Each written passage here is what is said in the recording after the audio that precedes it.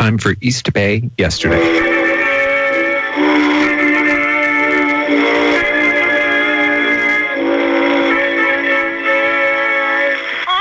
You're listening to East Bay Yesterday. This show is about history, but it's not stuck in the past. Let's begin.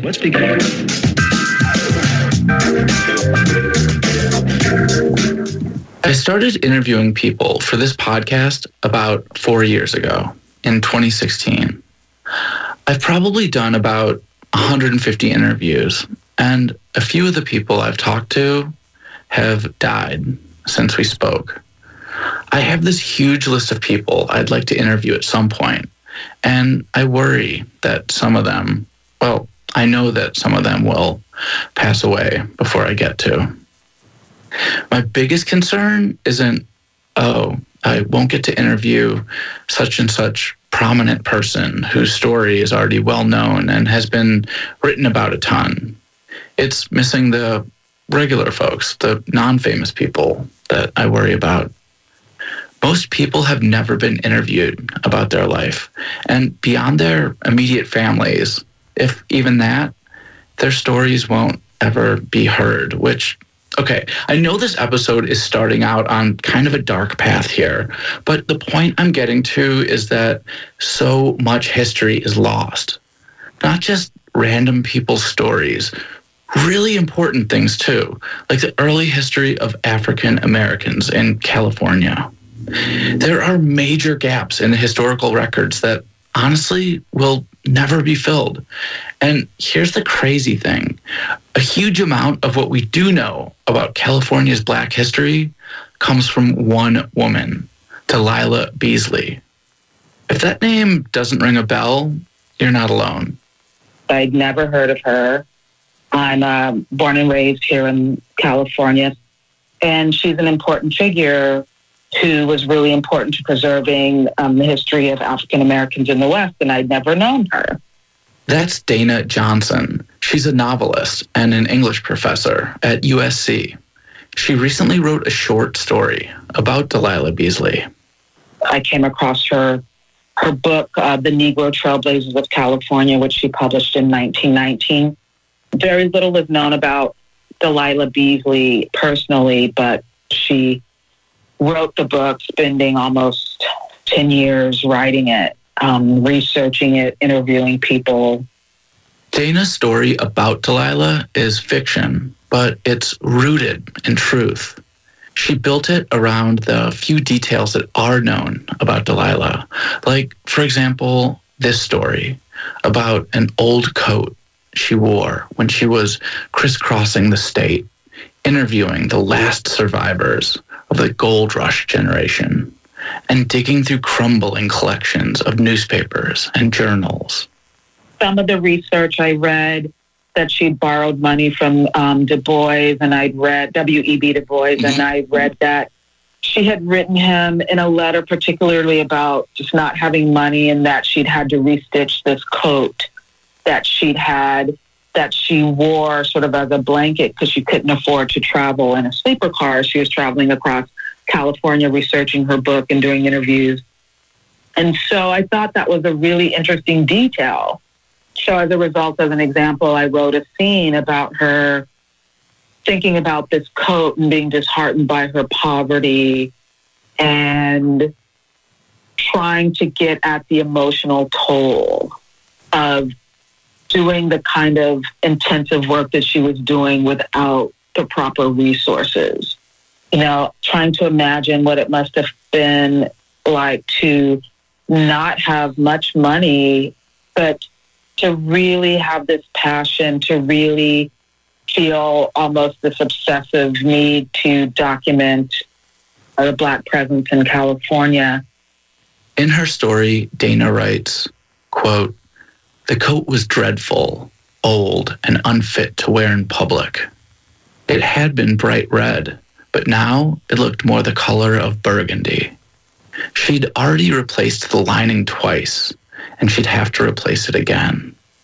When she traveled by train, she slept in her seat, and treating the coat as a blanket had left it dirty and stained, the stitching frayed. Delilah Beasley didn't leave a diary explaining why she devoted nearly a decade of her life to researching and writing her book, The Negro Trailblazers of California. But she was also a journalist. She had a weekly column in the Oakland Tribune called Activities Among the Negroes, which was a totally unique accomplishment at the time.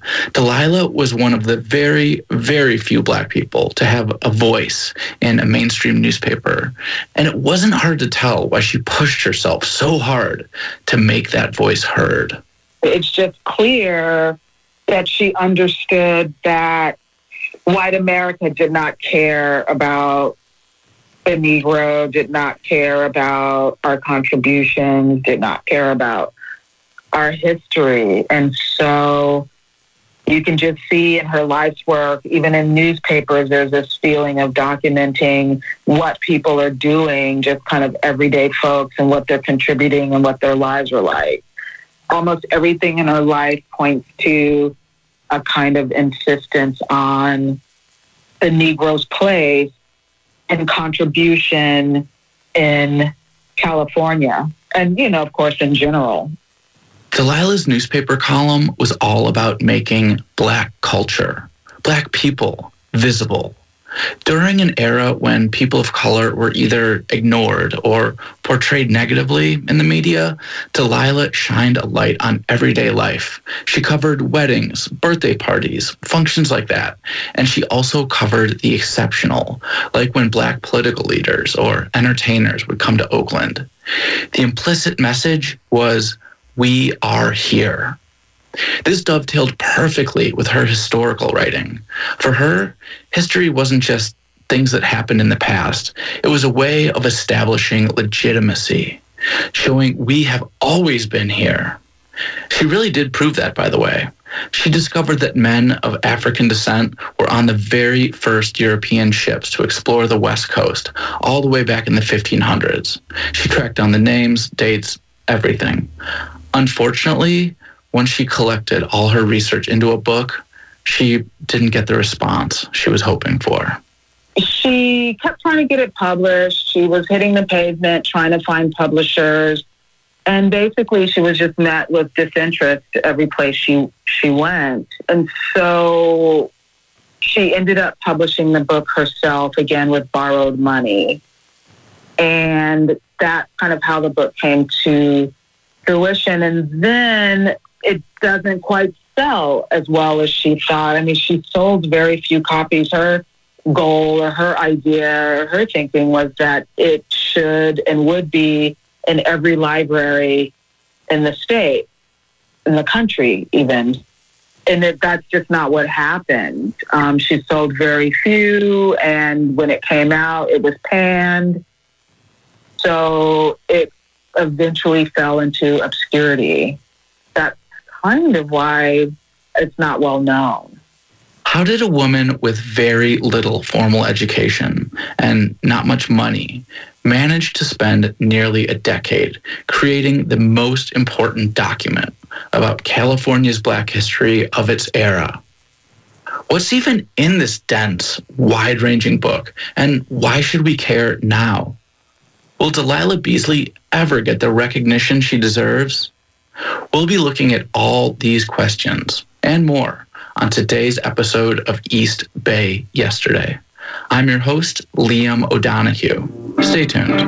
And this is Brian Edwards Teekert from KPFA. We're going to be joined by Liam live in just a few minutes. I want to use this music break to ask for your support of East Bay Yesterday on KPFA. It is the last time we'll be able to ask during this show. Our fund drive is ending in a little under 54 hours. We're still about $100,000 away from our goal. The phone number, 1-800-439-5732, 1-800-HEY-KPFA. Got about 30 seconds left, and we have one listener, Susan Watson in Oakland, who has offered us what the note says is a speed challenge. Susan says she will double $500 if we can raise $500 to match her. And the time frame on this challenge is 15 minutes. We're going to start the clock now. We'll get one more music break to ask for your help. 1-800-439-5732, 1-800-HEY-KPFA, or kpfa.org. Back to East Bay yesterday. That's a tough irony about this whole project is while she was out making sure we knew about so many Black people that we would never know about, we know so little about her. And that's the thing that's really tough to reconcile, because I would like to know so much more about her personal life, her relatives, her mother, her father, and that information seems really difficult to come by. Yeah. One of the things that I was wondering about when I was reading this is I wonder if her lack of knowledge or lack of connection with her own personal family history is one of the reasons why she was so driven to capture Black history writ large throughout California.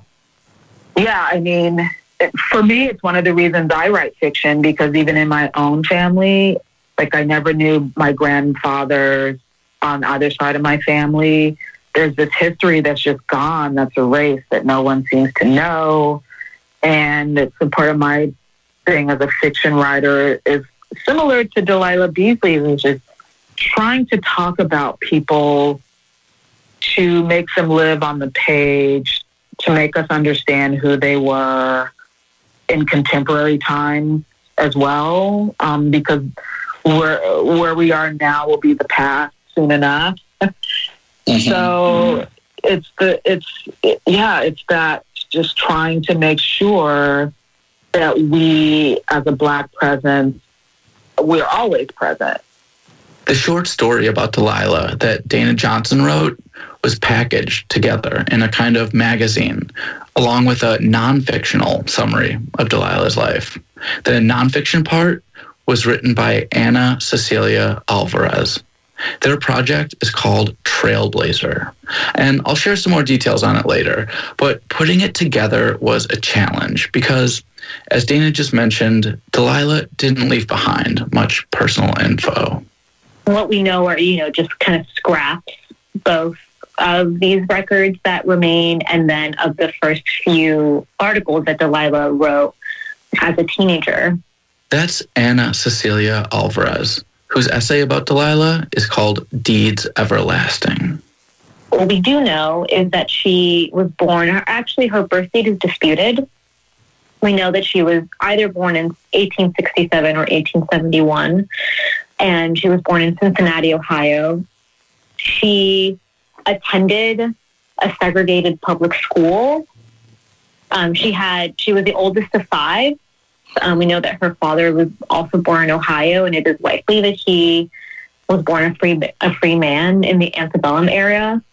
However, her mother, we know, was born in Tennessee, and it is unclear, whether she was born into slavery and then later was freed or what her story was. But Delilah's family is, at best, one generation, if not less, away from the time of slavery. We probably wouldn't even know these basic facts about Delilah's childhood if not for a local historian named Lorraine Cruchette. In the 1980s, Lorraine went to Ohio to dig through old census records and newspapers. She ended up publishing a small book about Delilah that's almost impossible to find now. Here's what else Lorraine found out. Her early life is really fascinating. Delilah's in this family that is stable and embedded in a strong community. She's going to school, and it's rare, at the very least, for a young Black child to start publishing writings in a local newspaper. And so it's clear that she, even in her early teens, was precocious and very talented, and that talent was recognized by both her family and other community members, that, it became possible for young Delilah to start writing articles as young as the age 13. I mean, how often do you hear of any 13-year-old kid just being a correspondent? And, then especially in this time. And so clearly, like, her gift and her tenacity and also her own clarity about what she was meant to do in this world were present from a very young age. Sadly, Delilah's budding career as a young journalist didn't last very long. Tragedy completely changed the course of her life. Her parents died 9 months apart from each other when she was still a teenager. And so she went from having certain stability in her home and going to school to all of a sudden becoming an orphan. All her siblings were kind of split up and kind of separated into different homes. And after her parents' death, Delilah basically needed to seek full-time employment to support herself. Pretty soon after the death of her parents, started working as a maid for the wife of a local Cincinnati judge.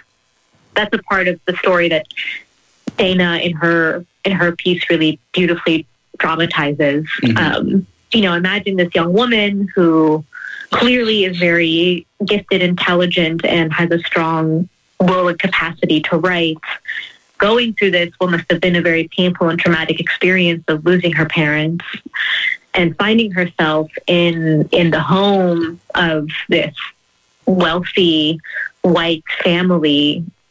Even though Delilah couldn't pursue journalism anymore and had to drop out of school, she continued her education by reading books in the house that she took care of. After working as a maid for a few years, she transitioned into being kind of a mix between a healthcare worker, a masseuse, and a beautician. Most of her clients, maybe all of them, were well-to-do white women. And apparently, she was in high demand. It's interesting because how she actually arrived to California is through her work as a masseuse. She has a client who she, I think, starts working with in Ohio, who eventually moves to Berkeley. And Delilah must have been so desired and kind of talented in her capacities as this client. This white woman was like, can you please come to California and, offer me your services here? And so Delilah actually first visits California, and she basically falls in love with the place. Well, she was fascinated, of course, just by the landscape of the place, but she also was impressed with sort of Black folks standing in California. She saw Black people living well. She saw them doing jobs that she'd never really considered. She writes about seeing the first African-American firefighters and like the first African-American detective that she'd really known about. And so she just saw Black people living really well. And she saw different kinds of Black people from different countries, speaking different languages, different cultures. And so she was just fascinated by all of that. And she did see, though, that California was not perfect. And she understood that racism was prevalent in California as it was everywhere else. So she did have that love of the place, but she was not above critiquing the place as well.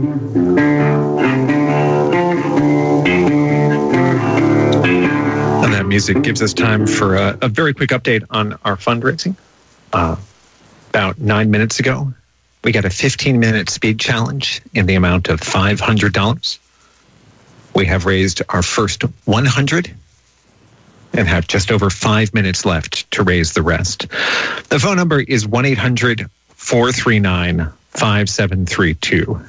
And this is your last chance to show support during East Bay yesterday, one of the newest additions to KPFA's lineup. I think today's program highlights how important it is to be documenting our history while we still have a chance. If you support this kind of work, and it's incredible to see the East Bay's history told as a labor of love project with such clear love for the people of the place that we live in and such an incredible political sensibility, then we're asking you to step up and pledge whatever you can. We have a chance to make that pledge go further. The phone number is 1-800-439-5732. That chance lasts about 4.5 minutes longer at 1-800-HEY-KPFA. And there's a $400 gap standing between where we are and what we need to claim that extra $5. 1-800-439-5732. Now we're down to 4 minutes, and I'm joined live on the line from his COVID bunker by Liam O'Donoghue, the host and creator of East Bay Yesterday. Good afternoon, Liam. Good afternoon, Brian. It's great to be on with you again, fundraising, and it's really an honor to be sharing this episode specifically about Delilah Beasley, who was the first Black woman, as far as we know, to have a column in a major metropolitan newspaper. That would be the Oakland Tribune, because, really the story is about a pioneer of independent media. Before she wrote for the Tribune, she was really a scrappy kind of independent operator. She wasn't getting institutional funding from any big sources. She was, kind of going around to her circle of friends and benefactors and raising the money she needed in order to put together, her amazing writings to document the history of Black California, to cover the Black community. And, this is long before the days of Patreon and crowdfunding websites and all kinds of things like that. And so I just thought it was an appropriate historical figure to be discussing during this current fundraising drive on KPFA, because KPFA as an independent media organization is really carrying on a tradition of not relying on big institutional or corporate funding, but instead relying on the generosity of the community of listeners and people who appreciate the kind of news and culture you're bringing to the Bay Area every day. So how much longer do we, speaking of fundraising, how much longer do we have on the speed challenge?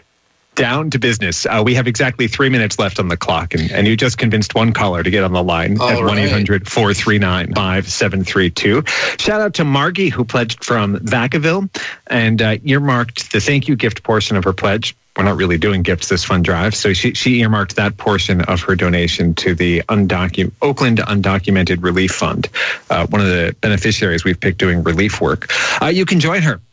Spread the support, spread the love, and pledge while your pledge goes further. 1-800-439-5732. There's a second call. We are now at 2.5 minutes to go. And again, the prize for us, $500 to help pay KPFA's bills. If we can raise $500, we have a donor in Oakland standing by to double it. We have 2 minutes and 10 seconds left on the deadline they've given us. 1-800-439-5732. There's 2 callers on the line now. We haven't tallied their pledges yet. Our gap is $400 minus whatever they are pledging. So we're asking you to join with them, pool your contribution with theirs, and help us get all the way there. It's a chance for us to make some extra money. It's a chance for you to make your pledge go further. And frankly, we're running out of time to do it. 1-800-439-5732. 7 o'clock Friday night, for better or for worse, the KPFA Fund Drive is shutting down so that we can clear up the airwaves for full-time regular broadcasting. 1-800-439-5732. And now we are down to 90 seconds left on that challenge. Liam? Wow, only 90 seconds left. I'm really feeling the heat on this one, feeling the metaphorical pressure of hitting that fundraising goal. And, if you are just enjoying yourself, appreciating the program, please, now is the time to get on the line and show that appreciation by helping us meet this 15-minute speed challenge. I'm guessing we've probably only got about 45 seconds left on this one. So if you're thinking about making that call, now is the time to do it. 1-800-HEY-KPFA. That's 1-800-439-5732. 40 seconds left to convince you to start that pledge. We're at 3 callers on the line now and $350 to go. 1-800-HEY-KPFA. That's the mnemonic device if you need to remember it. If you want to save us a couple bucks on the call service we have to use because we're not can't safely operate our own volunteer-run phone room during social distancing, pledge through our website, www.kpfa.org. That will count towards the challenge as well. But these are the very final seconds we have to convince you to do it, either on the web or on the phone number, kpfa.org, 1-800-439-5732. 5732. It'll be a few minutes before we know if we've made it. You can make it a sure thing. 1-800-HEY-KPFA. Let's go back to the show. After she moved to California, Delilah Beasley must have been really, really busy. She started her historical research, she continued to do service jobs, and she wrote a weekly column. First for the Oakland Sunshine, which served the East Bay's Black population, and then for the biggest paper in town, the Oakland Tribune. Reading those columns are another kind of fascinating collection of texts, and you can learn so much about the fabric of daily life among the Black community in Oakland. We would almost think of it now as almost like a newsletter, but she was really trying to compile all the goings-on of the Black community, and the activities that would be featured would, go from something like weddings and for baptisms and for different kind of like school activities to broader kind of race news about, people who were visiting Oakland who were prominent leaders, or, discussing, a recent meeting of the NAACP, news from Black churches. Long before the Black Power movement or ethnic studies classes or Martin Luther King Jr.'s I Have a Dream speech, there was Delilah Beasley, alone on her pedestal at a newspaper where every other writer was white, persistently pushing week after week for respect and representation of her people. The mission of her journalistic work was an educational one. I think she really was among other people in that time who believed that racism was kind of stemmed from this deeply ingrained ignorance amongst white folk, and if they just kind of knew of the capacities and the achievements of Black people, like they would kind of clearly, that kind of re-education would happen and racism would be abated and there would be this kind of better relationship between the races. Oakland was less than 3% Black at the time, so a lot of Delilah's white readers probably didn't even know any Black folks. She wanted to make sure that their opinions were influenced by positive stories, not just racial stereotypes, which were all too common in the media. She would just have this wonderful capacity of just kind of finding these tidbits of prideful, meaningful news to share. Like she just kind of loved to include these details of that, that were particularly meant to just kind of communicate the achievements and brilliance of her community.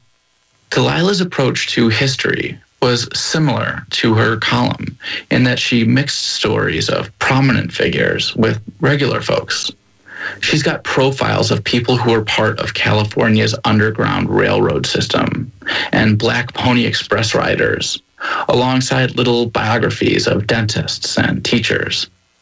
Reading the Negro Trailblazers, it's such a kaleidoscope of almost scrapbooks from different families and towns and cities and time periods. Historical academic critics of her work would maybe disparage her as indiscriminate, but I think there was actually a real purpose to her wanting to include as many stories of as many Black people as she could. Gathering all these stories was not easy. She wrote to every county board of supervisors in California, asking for records on Black citizens. She only got 2 responses. Delilah did some of her research at academic archives like UC Berkeley's Bancroft Library, but she also traveled throughout California, sometimes by train, sometimes by horse and buggy, and sometimes just walking, to sit down with elders and get them to open up about their memories. And a lot of those memories were not happy ones. As Anna writes in her essay, in the first decades of statehood, Black people could not legally ride public streetcars, attend public schools, attend or perform in certain theaters or bars, or testify in court in any case involving white people. So what motivated Delilah to take on this monumental task of expanding her scope beyond celebrating the present to rescuing the past from oblivion? So much of her work is just correcting. She's just constantly having to correct the record. I think there's two particular kind of like lies that really bug her and kind of get her to start this work. One is this notion that was being kind of, and to this day is a notion that you might hear touted, which is, you know, California is a free state. There is no slavery in California. You know, it was entered into the Union as a free state. That was certainly something that particularly white historians were kind of promoting, in which Delilah just knew was entirely wrong. That was something that incited her. And then also this specific qualification of a pioneer, which within kind of like, I don't know, like California historical record keeping is a very, has a very particular definition. And it's almost this like title of pride of, you know, who can really call themselves a true Californian or who had kind of been a pioneer. In looking at this and seeing that there, of course, was no Black people were kind of included in these pioneer registries, which she kind of immediately knew was false because, of course, and she starts, the Negro Trailblazers, like, starts by saying, like, at least as early as white people have been here, Black people have been here too, and, you know, they have continued to be present in California as far as, like, even, like, any kind of consciousness of the idea of California as a place had been conceived. And so my suspicion is that it was the spark that really kind of got her interested in this question was just, again, seeing how Black people were entirely absent from the kind of stories that were being told about the founding. And yeah, and like she's like, once again, like, I need to kind of correct this, because if I don't, you know, who else will?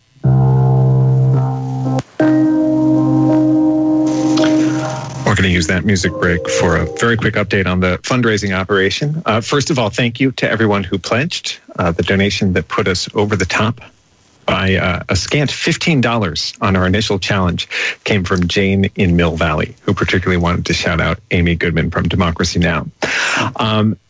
Also, another piece of news from the fundraising operation. We have just received a second challenge that is under very unusual terms. This also comes from Oakland. This comes from David. And this is a sustainer challenge. David says, if we can get people listening this hour to sign up for a collective total of $50 a month in sustaining pledges. That is pledges that renew every month and whatever amount you can afford, $5, $10, $20. If they collectively add up to $50 a month, which would be $600 over the course of a year, he'll pony up $500 to help us pay bills right now. I'm guessing that this is a bet, and we share this perspective, that the future of sustainability at KPFA is getting more and more of you to give in an automatic fashion. So we need to spend less and less time interrupting our programming for fundraising. And David has just put his money where that future is. He'll pitch in $500 for the bills we have now if you commit to monthly pledges to help us pay them in the future with fewer and shorter fund drives. The phone number is 1-800-439-5732. So think about what you can make room for in your media budget. $10 a month. It's less than the cost of renting a movie. We can't even go out to the movies anymore. $20 a month.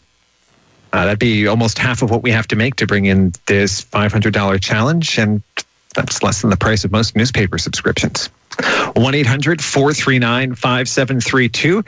If you could doing the math here, $42 a month, you would still be coming in lower than basic cable, in which you pay one of our great media monopolies for the privilege of having CNN and Fox piped into your living room to make you dumber.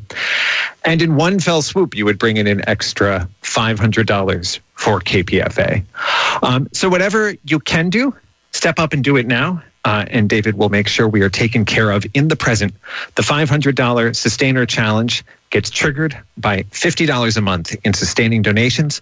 1-800-439-5732, 1-800-HEY-KPFA.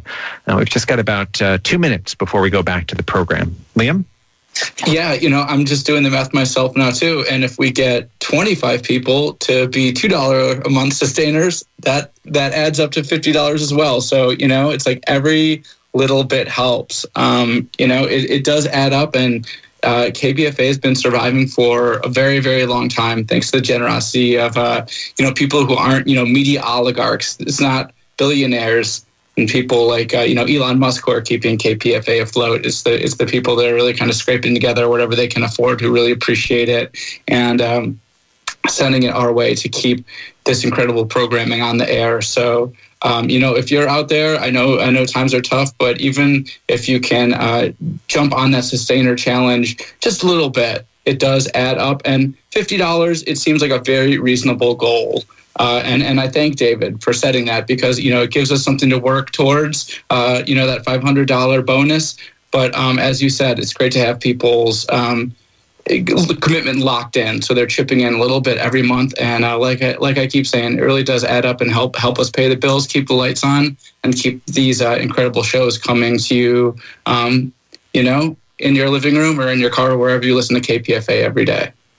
Yeah, I like it. It's kind of like giving the way you listen, right? You tune in every day. You listen a little bit every day. Maybe you catch some of the news while you're cooking dinner, or listen to my show up front in the morning on your way to work, back when we used to go to work. So give the way you listen, just a steady amount. The more folks we have signed up as sustainers, like the more stable this place is, right? A steady stream of money that we can count on, that we can plan around, has profound stabilizing effects for KPFA. And if we can bring in $50 a month in sustaining pledges this hour, we get an extra $500 to pay our bills right now. We could use that too. We're almost out of time on this break, though. So call 1-800-439-5732. That's 1-800-HEY-KPFA. We're online at www.kpfa.org. The phone number, one final time, 1-800-439-5732. Let's go back to East Bay yesterday. She kind of has the manuscript of the book that she's finally finished. It's been 9 years. She thinks she's completed the work. And then she is in Los Angeles, and she's kind of attending this memorial for soldiers who had passed away in World War I. And in that service, there basically is no mention of Black soldiers serving. Yeah, even like an insinuation that Black people did not fight in that war. And that, once again, really like incensed Delilah and kind of brought her in this state of almost like, alarm of just like, oh my God, once again, I'm encountering history being erased and rewritten to write Black people out. And so she had to literally call the press that was about to print her manuscript and tell them to stop so that she could do research and write as much as she could about the history of African Americans in the military service, so she could add that chapter. And it was something that Dana kind of writes about really beautifully in her story, like the sense that, in some ways, the work of that book would never be completed. And at some point she just had to stop because she could have continued finding and correcting and unearthing and rewriting history. One of the reasons Delilah had to stop her research and finally publish Negro Trailblazers of California was because she was broke. For years, she'd been relying on friends for financial support, including the managing editor of the Oakland Tribune, as well as other families who she'd worked for previously. And, you can't borrow money forever. Another reason she had to slow down, she was getting older. This was her passion, and she was totally driven to do it, but it cost her, for health, especially. Yeah. As I mentioned earlier, Delilah had to print the book herself since no publisher would touch it, which meant that she also had to distribute it herself. So she hit the road again to visit bookstores and libraries. And on one of these trips, Delilah had an accident that resulted in her toe getting amputated. That limited her mobility, but not her writing. After she returned to Oakland, she got back to her Tribune column. In it, she campaigned successfully to get other newspapers to stop using racist terms like darky. She supported the construction of housing for international students at UC Berkeley, despite neighbors' opposition. That was another victory. And of course, she wrote about the lives of regular, everyday Oaklanders. She wrote until she died in 1934 in a hospital from heart problems. Her funeral was packed. When she passed away, I mean, again, this is now to some degree my own projection. I suspect that she thought that there was a lot of work that she didn't get to do. And I fear that she was particularly concerned about not only just her own personal legacy, but the history that she was really trying to document and to share, that it would survive. And so I think there's something, it moved me to think of what she would, how meaningful it would be to her that her work and her research, like the stories that she was really trying to promote, are still being spoken about and people still care. Delilah Beasley was laid to rest at St. Mary's Cemetery in Oakland. And although her work isn't exactly well known, it does live on. Just one small example. A lot of my research for the episode I did about William Shorey, the West Coast's only Black whaling captain, came from his profile in Negro trailblazers. Without Delilah, that incredible story might have been lost forever. And here's the last thing. The organization that produced the Trailblazer Project, that included Dana Johnson and Anna Cecilia Alvarez's articles on Delilah Beasley, it's an arts organization called Clock Shop. When I was interviewing Anna, she told me that Clock Shop is currently in the process of putting together an online curriculum about Delilah, so that students learning from home can have an opportunity to explore her work about these nearly forgotten chapters of California history. I'll include a link to Clock Shop, where you can check out Trailblazer in my show notes at eastbayyesterday.com. And I'll also post a photo of the house where Delilah used to live. It's at 34th Street near MLK, which is just a few blocks from where I'm reading these words and trying to continue her work right now.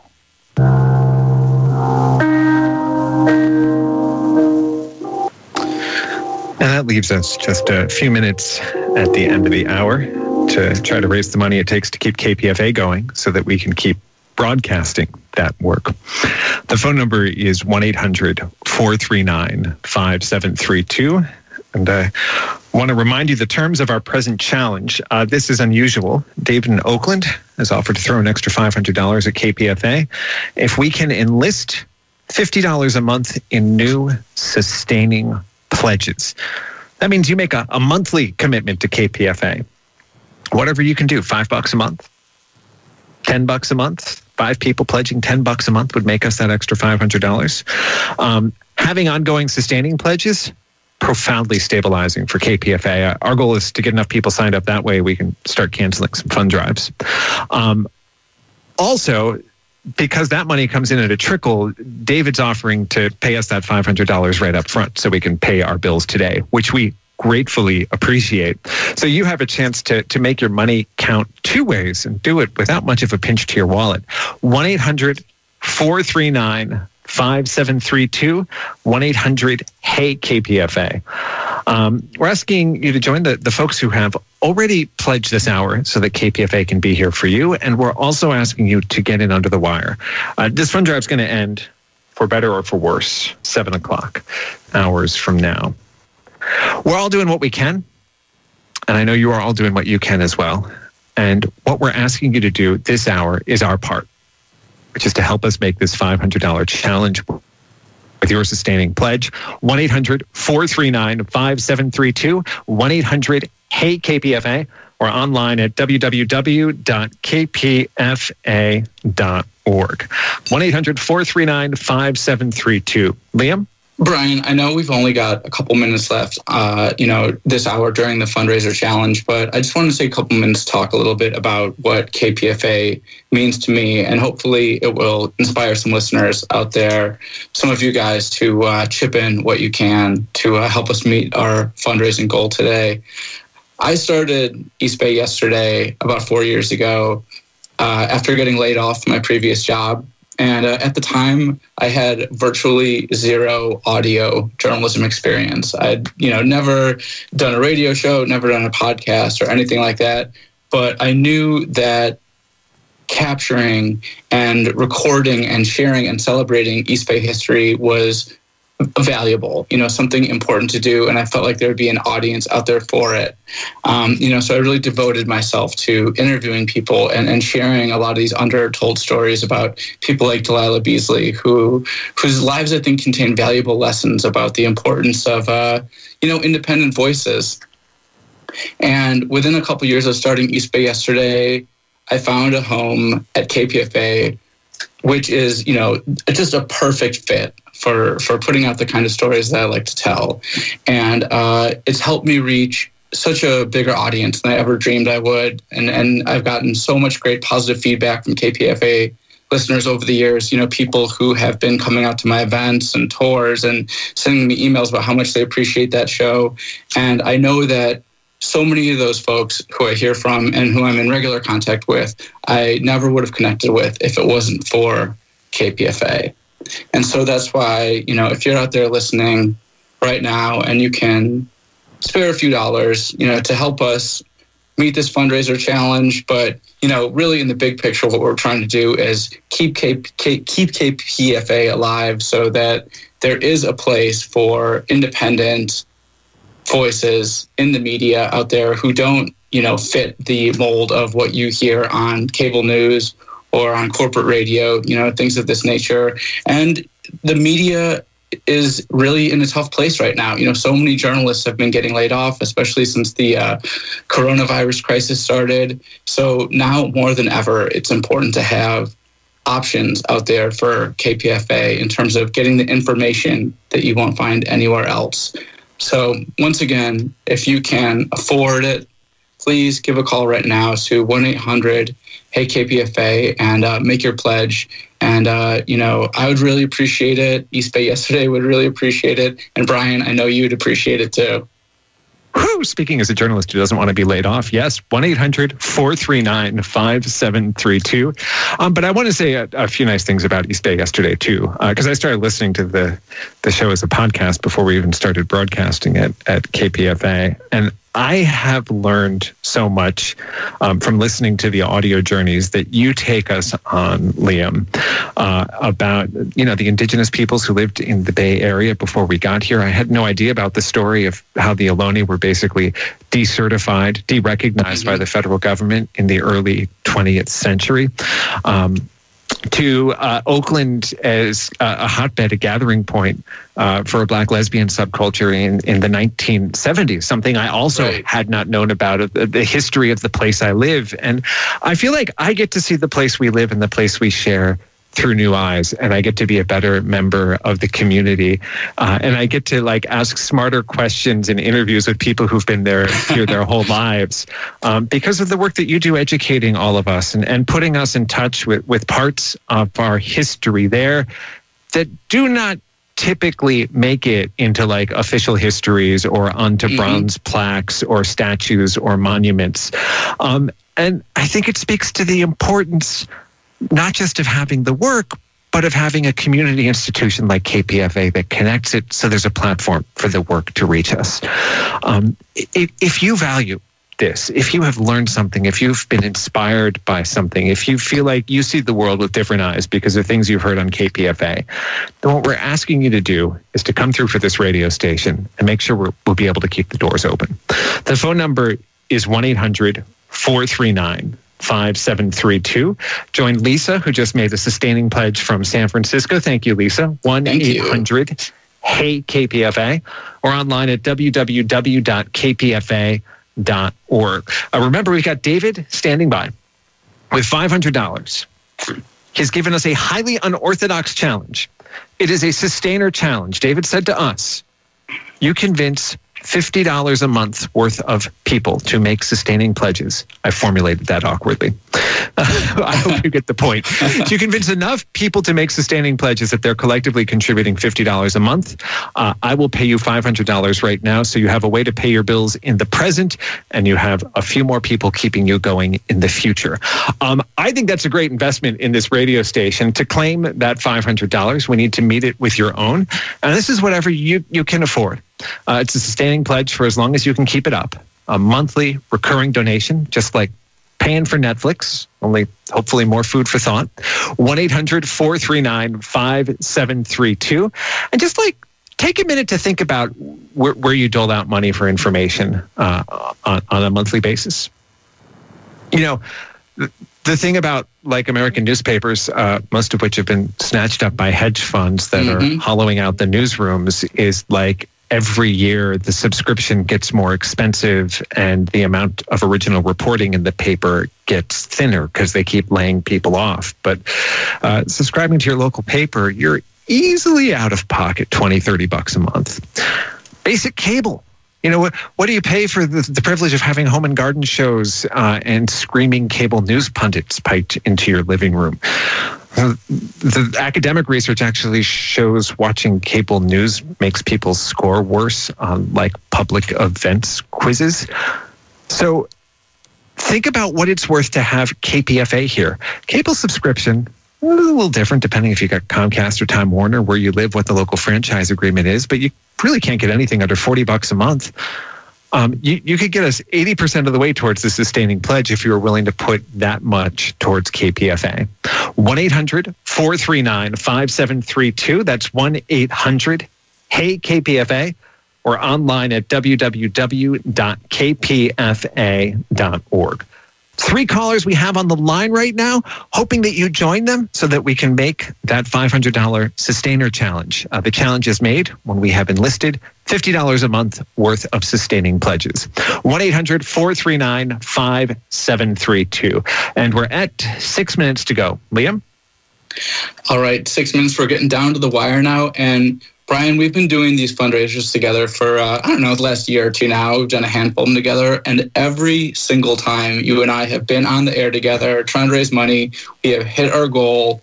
We're, one of the dynamic duos of KPFA now, as far as I'm concerned. And I would really love to hit that goal. Yeah, I would really love to hit that goal again today. We've had a couple, we made our first challenge, that speed challenge, and now we've got this other challenge trying to get, a cumulative amount of $50 of sustaining donations a month so we can get that extra $500 bonus. And it's not just the money coming in that makes me happy, although it's certainly nice to know that KPFA is able to, keep the lights on and pay the bills and keep that antenna up, that beautiful antenna up there in the East Bay Hills I often see when I'm hiking up there. But it's the gratitude from people, hearing these donors calling in and saying, not only here's $20, here's $50, here's $100, but I love KPFA. I depend on KPFA. I don't hear music or news or analysis like this anywhere else, and this is why I'm giving the money. It's just so rewarding to be a part of this team that people value so much. And I don't want to start crying on my microphone here, but it really is heartwarming to know, what a tight-knit community this is. And, I talk to people sometimes who come up to me at my events or email me who say they've been listening to KPFA for, 10, 20, 30, 40, 50 years. I mean, it's been on the air for so long, and really, it is such an invaluable community institution. In fact, I remember hearing your interview, Brian, a couple weeks ago with that gentleman who wrote the book about KPFA history. And it really is just amazing to be a part of that long, rich tradition of being an independent media voice in the Bay Area. And all the people who are calling in right now and donating money are a part of that tradition as far as I'm concerned. And again, if you want to be a part of that, if you want to make your voice heard, with your pocketbook, with your wallet, with your purse right now, the number that you can call is 1-800-HEY-KPFA. That's 1-800-439-5732. And that leaves us less than 4 minutes left in the hour. Two callers on the line. Here's where we stand. We've got David in Oakland standing by. If by the end of the hour, we can sign up sustaining pledges totaling $50 a month, David will pay us $500. That is the challenge. So far, we have enlisted $25 a month in sustaining pledges. We are exactly halfway there. However, we are down to the final 3 minutes of the hour to raise the final $25 a month. If you haven't pledged before, if you've pledged once or twice, but you're ready to make a more regular commitment to KPFA, make that sustaining pledge now. It will go further for this radio station. 1-800-439-5732.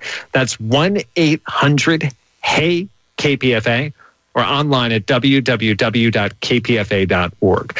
It is also your last chance to show your support during East Bay yesterday. The fund drive ends, for better or for worse, 7 o'clock Friday night, about 53 hours from now. 1-800-439-5732. And frankly, it's desperate times. I don't need to tell you, we're all living through this pandemic and economic collapse together. From the perspective of someone who works in media, it has been particularly brutal, because we have seen people covering beats, particularly in local journalism, have their careers ended by the almost overnight evaporation of the advertising money that pays for most of the news reporting in this country. We're hoping the fact that KPFA has a different model will get us through it. We're putting the question to you. We have 2 minutes left to make the Sustainer Challenge. 1-800-439-5732, 1-800-HEY-KPFA, or online at kpfa.org. And I've been corrected by our engineer. We have 1 minute left to make that challenge because of the time she needs to make the transition to the next show. 1-800-439-5732. Yikes! 1-800-HEY-KPFA or kpfa.org. Liam? Just real quick, this is a true story. I was talking to a friend the other day who's been a freelance writer for many years and a longtime KPFA listener. Even though many, many journalists are getting laid off these days, he's one of the lucky few who actually just pulled in a full-time job. So he's finally getting his first regular paycheck in a long time. And he told me that during the last fund drive, he decided that since he'd been, freeloading, he could never afford it before, listening to KPFA for so long without chipping in. Now that he has a regular paycheck, he finally decided to become a sustaining member. And, if you're in a similar position out there, where if you're one of the lucky people out there who has a job, who has an income, but have never chipped in to support KPFA before, now would be a really, really good time to do it. We've only got about 30 seconds left, I'm guessing, in this challenge. But if you can call 1-800-HEY-KPFA and make your voice heard, that would just be spectacular. And what we're asking you to do is to come through for this radio station and make sure we'll be able to keep the doors open. The phone number is 1-800-439-5732 or online at www.kpfa.org. This is Brian Edwards Teekert. We're closing in on the, hopefully, end of KPFA's Spring Fund Drive. We don't really have an alternative. If we don't raise the money it takes to pay KPFA's bills, we go off the air. And we have many fewer tools at our disposal for fundraising than normally. Can't staff our phone room, although we do have a call service. Can't run our thank you gift operation. Can't bring volunteers into our mailroom. So we're asking you to just pledge to support the work we do every day on KPFA. We've been interrupting less of our regular coverage to ask for money. It means we've been lagging a little bit behind what we need to make our goal. And so we're asking you to come through in the days that we have left to make sure we will be able to pay our bills. The phone number is 1-800-439-5732, 1-800-HEY-KPFA, or kpfa.org. And thank you. Hi, this is Alice Walker. In these difficult times, I can't imagine living in a world without KPFA. Please donate what you can today. Hi, this is Jeff Chang. For years, KPFA has been a beacon for all of us in times of political darkness and lack of hope. Let's stand with KPFA now. Please donate what you can today. Hi, folks. This is Rebecca Gordon. We're living through some pretty hard times these days, and I can't imagine doing it without KPFA. Please donate whatever you can today. Thank you. Donate today by calling 1-800-439-5732 or online at kpfa.org. You're listening to 94.1 KPFA, 89.3 KPFB in Berkeley, 88.1 KFCF in Fresno, and online at kpfa.org. The following program is